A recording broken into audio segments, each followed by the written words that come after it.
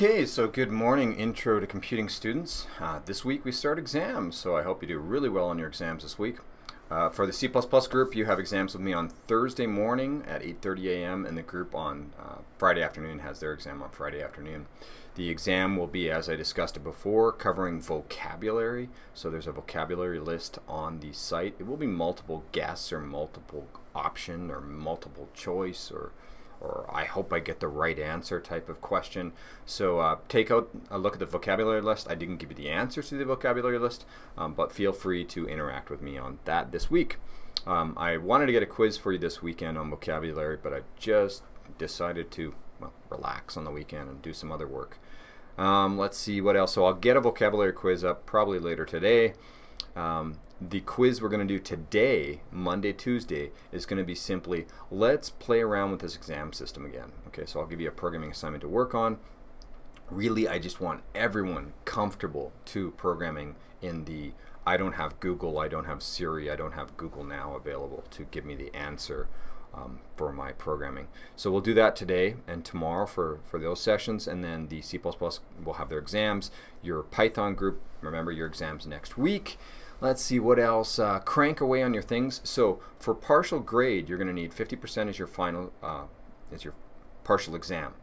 The other three components you need to do are the quizzes. Let me worry about assigning those and marking those.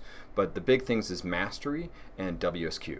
So for mastery, you need 16 points worth of mastery credits.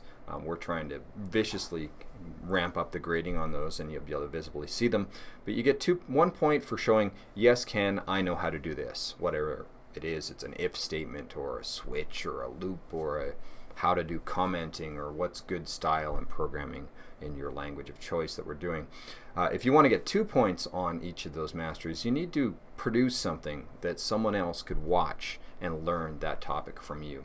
So that could be a YouTube video, it could be a song, it could be a poem, whatever you want to do.